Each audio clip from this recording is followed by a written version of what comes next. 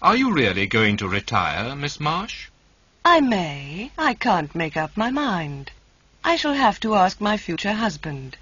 He won't let me make another film. Your future husband, Miss Marsh? Yes.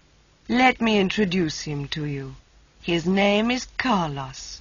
We shall get married next week. Look, Millie. Here's another report about Karen Marsh. Listen. Karen Marsh, the latest. At her London hotel today, Miss Marsh told reporters she might retire. She said she couldn't make up her mind. She said she would have to ask her future husband. She said her future husband would not let her make another film. Then she introduced us to Carlos and told us they would get married next week. That's sensational news, isn't it, Kate? It certainly is. He'll be her 6th husband.